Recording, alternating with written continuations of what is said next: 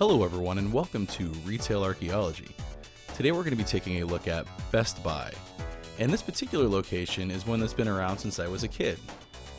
Now what we're looking at here is the front of the store. Now up front what they have now is a lot of their TVs and high-end video equipment, but when I was a kid they had the CDs up here at the front of the store, the CDs and the movies.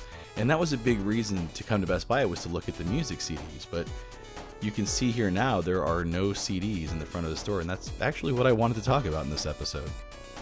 A few months ago, Best Buy announced they would no longer be carrying music CDs, and that day has actually come. It was on July 1st. Now, the footage that I filmed was actually one day before, on June 30th, when there were still CDs left in the store, and that's what I had wanted to see, was the last of the music CDs that Best Buy was selling on the last day they were carrying them. It's also interesting to note that Best Buy will still be carrying vinyl, so I wanted to take a look at what their vinyl selection looked like as well. So here's the CD section, or at least what's left of it, and you can see it doesn't even take up the amount of shelves that's allotted to it. And here's the vinyl section, and this is actually closer to the front of the store, but it is a lot smaller than I expected to see. It looks like they're more emphasizing online ordering, but there is actually quite a decent selection here. For example, Purple Rain, this is one of the greatest albums ever made. I was actually tempted to pick this up, even though I already have an old copy of it. And once again, I just wanted to show this again. Here's the CD section, and then on the other side of it is the like Blu-rays and DVDs and stuff. And there's a little bit more of that stuff here. There's quite a bit of like TV series on DVD and Blu-ray, and quite a bit of the latest movies and stuff on Blu-ray. And also they've got that new 4K Ultra Blu-ray stuff. A lot of Disney movies. It's really probably 4 or 5 times bigger of a selection than the CD section. But I also wanted to show it is literally shoved in the back corner of the store, this stuff. That's how much they care about music CDs anymore. It's on the very last rack in the back corner. While we're on the topic of Best Buy, it's probably a good idea to kind of talk about how they're doing. They were experiencing some trouble, but from what I understand, recently they've really turned things around. Their sales are up, their stock price is rising. I was actually kind of surprised to see how empty this particular store was on a Saturday. But from what the news reports say, they're actually doing much better. I guess they're not so much Amazon's showroom anymore. Anyways, let's take a look at a time when CDs were a bigger deal at Best Buy through the power of the Wayback Machine. If you're not familiar with the Wayback Machine, it's a really awesome tool that lets you go back and take a look at what websites looked at different times in the past. So for example, we can look at bestbuy.com here and then click on 1996, and we can see that there's actually snapshots of bestbuy.com all the way back to 1996. So let's take a look. And here it is. This is what Best Buy's website looked like back in 1996. And if we scroll all the way down here at the bottom, we can see that there is a little thing we can click here to take a look at their music selection available in their stores. It's always fun to see how far the internet has come. Now, at this point on bestbuy.com, digital sales and even just purchasing CDs online to have shipped to your house wasn't available yet. You could only just kind of take a look at the different genres of music they had available at the store and what CDs would be available there. So for example, if we click on the pop rock section, we can see, Deep Purple. Man, look, this is a trip down memory lane here. Rod Stewart, the artist formerly known as Prince. This is back when he had changed his name. And Leonard Skinner. But again, like you see here, you can't really order anything, you can just look. And here's the rap section. And there's Dr. Dre. I had that album. I remember having that. And then Shaquille O'Neal, the best of Shaquille O'Neal. I didn't know there was more than one Shaquille O'Neal album. I remember Shaq Diesel, but my God, the fact that he rapped enough for a best of album, ugh. I would be interested in that LL Cool J's greatest hits album listed there, though. And here we can take a look at the alternative section, and this is a lot of what I would have been listening to back then, like Nirvana, Sublime. God, that's a great Sublime album. I had that Nirvana live album too, and that was pretty good. We've got Bare Naked Ladies. You guys remember them? Now that we've taken a look at 1996, let's jump forward a little bit to 1997. And we can see their website has changed quite a bit here. And that was the thing with the internet back then, was that things were changing and updating quite frequently. I love this little thing here for the Ozfest 97. I remember going to Ozfest, but I can't remember if it was 97. It was probably like 99 when I went. But let's take a look at some of the featured music here. Wow, Best Buy was proud to be the presenting sponsor of the 1997 John Tesh Avalon World Tour.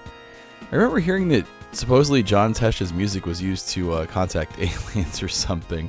But let's take a look at the rock selection back in 1997. And we've got some interesting stuff here. We've got some James Taylor, Sammy Hagar. Not a huge fan of Sammy Hagar. INXS. Right around this time, like 1997 or so, is when I would have started hanging out at Best Buy with my friends, you know, listening to the latest music and buying CDs and things like that. So, again, it's just really weird to see that really small CD collection that Best Buy has now. And of course, the album art's missing for David Bowie. And then we've got Spice Girls. That seems a little out of place with all the other stuff here that we're looking at. It's funny though, looking at a lot of these, like the Foo Fighters album there, for example. That's one that I had, but I haven't listened to in a very long time. Or Blur, that's another one I had back then, and I've just kind of completely forgotten about.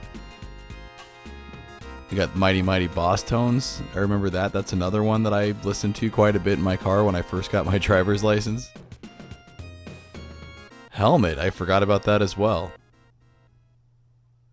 It's just really interesting to go back and look at, you know, some of the stuff that you listened to when you were a kid and when people were, you know, just buying CDs. It seems like now at this point, you know, CDs are dying. And if you notice, there's no mention of vinyl anywhere on here, but now moving forward, that's all Best Buy is going to carry is vinyl. It's interesting to see how many more CDs they're listing for sale now in 1997 than they were in 1996. For example, Cake there, Fashion Nugget. I forgot that was even the name of that album. Anyways, now that we've taken a look at 1997, let's jump a little bit further forward to 1999. And unfortunately, a lot of the artwork from the website is missing here, but we can still kind of get the gist of what they were offering for sale.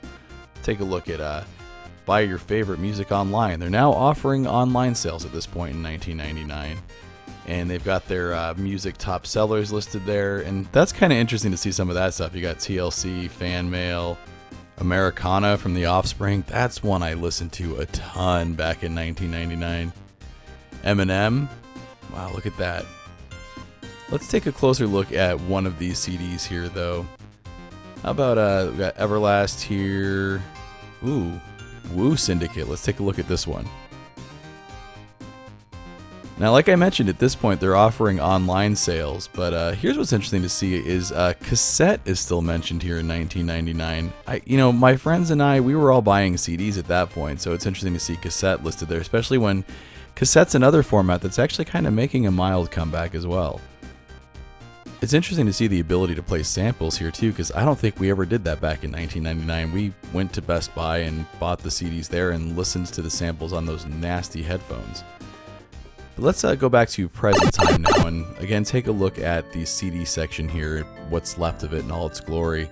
I thought it might be, you know, interesting just to flip through the CD section one time, since after July 1st, 2018, you won't be able to do that anymore in Best Buy stores. Here's some Guar, Hall & Oates, Halsey, Hatebreed.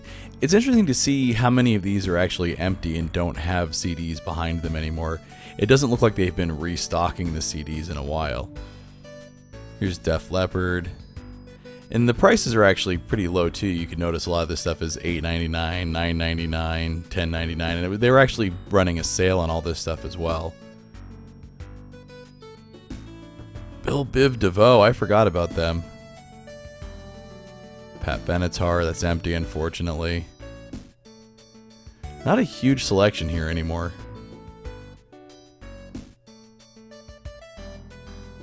Still trying to get $19.99 for Beyonce's Lemonade though. Seems kind of steep. Yeah, like I said though, the selection here is just sad compared to what it was when I used to buy CDs here when I was younger. It used to take up like half the store, it feels like, the CD section. The Essential Backstreet Boys. I also found this like discount bin of CDs like you would find at like Walmart, and this was kind of sad. There was, again, you've got like Boston, but there was things in here too that I just don't see people buying anytime soon. And I'm sure a lot of this stuff's just going to end up at, you know, thrift shops and things like that. ABBA. Gotta have some ABBA. And Nickelback. I don't think anybody's buying that. Here's one last shot from the back corner where they've shoved the CDs. Do you have any memories of buying CDs at Best Buy, or are you sad to see the format go? Let me know about that in the comments down below. And as always, thanks for watching.